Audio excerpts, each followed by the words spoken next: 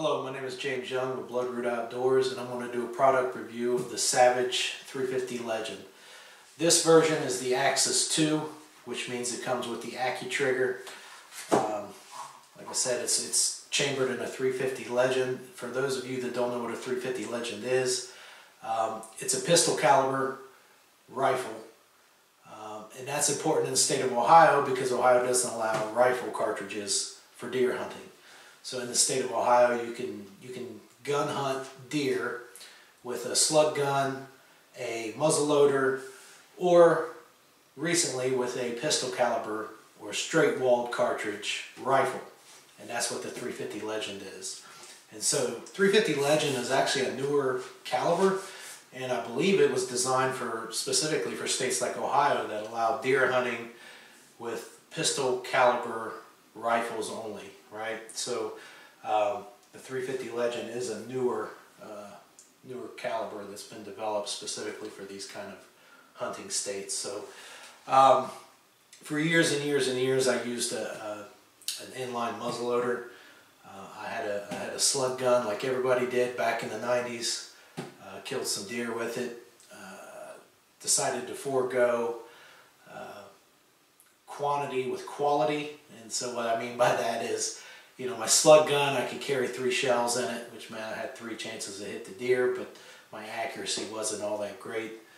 For those of you that remember the old Remington pump slug guns, they were accurate enough, but not precise, I would say. So I switched over to the muzzleloader, which I could get some really good accuracy with some power belt bullets. Got a little more distance out of it, felt a little more comfortable with it, and I put down a lot of deer with that muzzleloader. Not too long ago, I had an opportunity at a buck. Had my one-shot muzzleloader, shot it, blew the shoulder out of it. Tried to reload as quick as I could, but before I could get my muzzleloader loaded, capped, and back up on my shoulder, the deer had stumbled off and I didn't get that second round in. So it was at that point I thought, you know what, as accurate and as deadly as that muzzleloader was, you always have to account for human error. And so I would love to say that I'm 100% accurate. It's just not true, and I think most hunters will agree that every once in a while you just don't put it where you want. So it'd be nice to have a follow-up round. And so with the Savage that I have, it's got a 4-round magazine, which means with a quick cycle of the bolt, I can get another round chambered and get that second follow-up shot if I need to. I definitely don't like losing deer, and I'm hoping that this will remedy that if I do get a bad hit. So, like I was saying, it's the Axis 2 model, comes with the AccuTrigger. Now I've got a 30-06, a Savage 30-06 with the AccuTrigger, and I really like it. So I am very, very happy with the AccuTrigger. This is a 22-inch barrel. You'll see some of the models or other makers, they'll have 18-inch and 20-inch length on the barrels. I wanted a longer barrel. Now this is a heavy barrel, which means it's a little more heavy, and it's not quite, I can tell you now, it's not quite as balanced as you might like it. It's got a composite stock or plastic stock, so a lot of the weight is up front. I noticed that right off, but you know, it's a hunting gun. I'm not going to be pumping a lot of rounds through it, so really I just want something that's going to be accurate, hopefully out to 200 yards, and something that can offer me a follow-up shot if I need to. So this particular gun I got on sale at a local gun shop. It was $3.99 plus tax. It actually came with the Bushnell scope already attached to it. Now this is a little more scope than probably I need. It's a 4x12 Bushnell, but you know, hey, it come with the gun, so I'm not going to complain. So let's take it outside. I got 2 types of rounds that I bought. I got the Hornady, and then I got the Winchester brand of rounds. I'm going to try each one of those and just to see if one shoots a little better and one cycles a little better in the gun. So let's give it a try.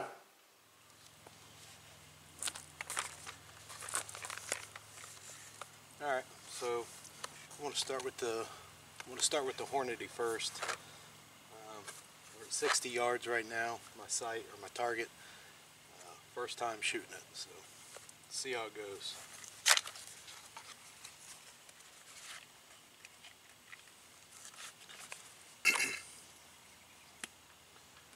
In case you're wondering, that's what a 350 Legend bullet looks like.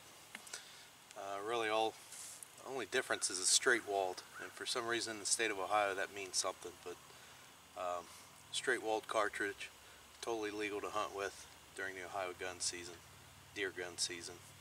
So let's give it a shot.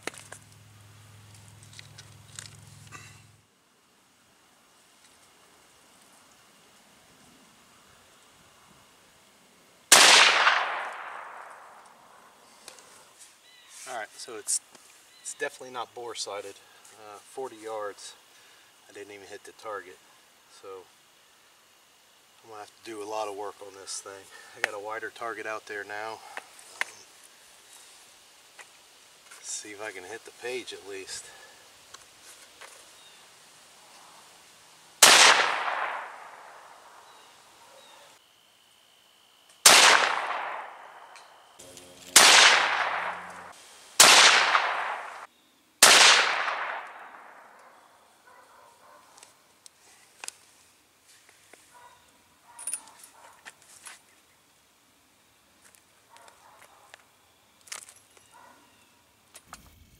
Alright, so let me show you. The first round I got on the page was down here. Second, third, fourth, fifth, sixth, seventh, eighth. And then we started getting onto the center here. So I got it a little bit high at 40 yards, which is probably about right. Shooting about center. But man, I had to walk them sights. I mean, I bet you I put over 100 clicks on those sights just to get them right. So definitely comes out of the factory. At least mine did. Came out of the factory. Not even close. I mean, must have been hitting grass. I don't know. But I think I got her going now. So let's stretch it out.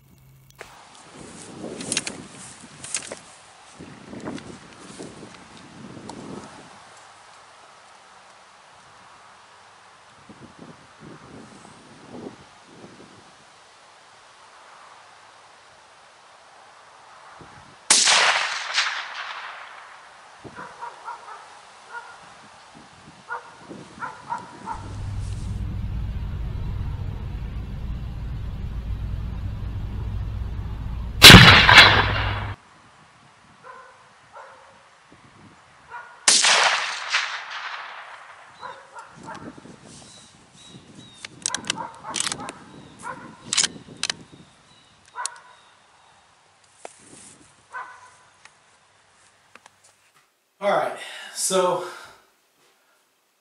we took it out.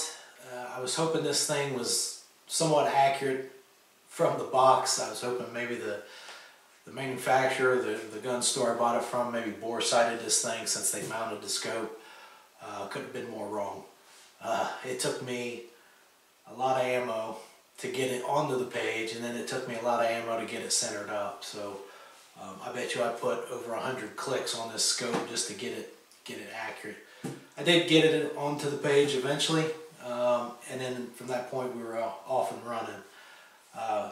We started out at 60, couldn't hit the page, went to 40, finally hit the page. I walked it up, got it hitting on the X. Now, as I said before, I was a muzzleloader hunter, so my thought process, being a muzzleloader hunter, is that if I'm shooting 2 inches high at about 50 yards, or 100, or yeah, 50 yards, well, at 100 yards I would be dead accurate, right? Not so much true with the 350 Legend. When I read the box, the ammunition for the Hornady it was basically shooting flat at 200 yards, which meant at 100 yards it was shooting about 4 inches high, which was a little counterintuitive for a muzzleloader hunter. So I got this thing sighted in around 40, 60 yards, shooting a little high. I thought, well, good, that means I'll be hitting right on at 100. No. No. So I got this thing shooting pretty much right on at 100, or excuse me, a little bit high at 100, which means I should be right on at 200. So read that trajectory chart on the box, and it'll help sight you in. All right, so let's talk about the pros of the Savage. Pretty accurate. I mean, if you look at the video, I'm basically shooting off of a bar stool and a lawn chair, and so taking the human element out of it, it was shooting pretty accurate at 100 plus yards. I was keeping it within a 3-inch X, which, you know, for me is pretty good. I would love to get this thing into a lead sled, really get it nailed down, get it shooting right where I want it. But for, you know, putting 20 or 30 rounds through it, I got it shooting pretty good, pretty accurate at 100 yards, which in the state of Ohio, I'm pretty good with that. The other thing I liked, the AccuTrigger. I mentioned it before. I got another gun that has the AccuTrigger, and I like it. Man, I tell you what, the AccuTrigger with the 350 Legend round is smooth. It is really, really smooth. The 350 doesn't have a huge kick to it, so it doesn't beat your shoulder up. The AccuTrigger, you just pull into that trigger and it floats the bullet out of the gun. It's really, it's almost pleasurable to shoot.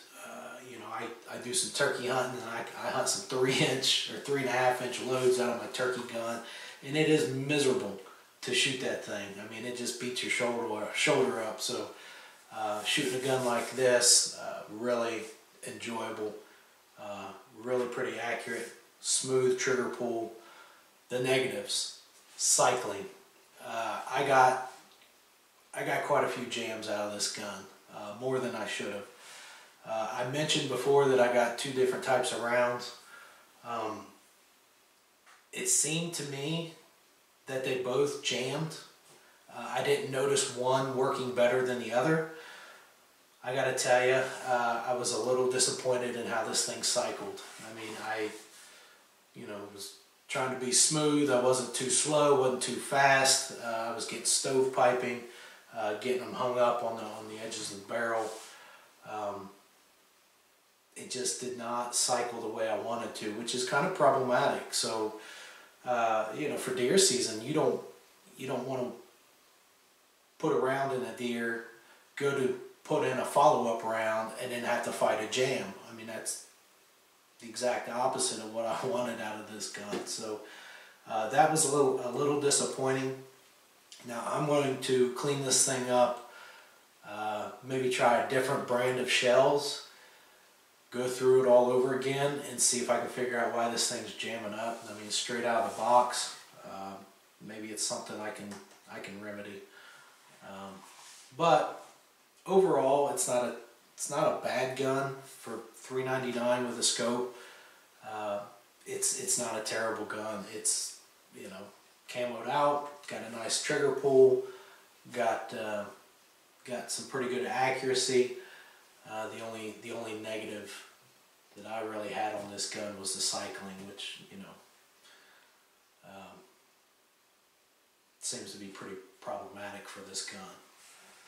So overall, I would recommend this gun if you're looking for something that's low cost, fairly accurate, got a smooth trigger pull, and got some distance to it. I mean, I don't think I would worry too much about getting 200 yards on this gun.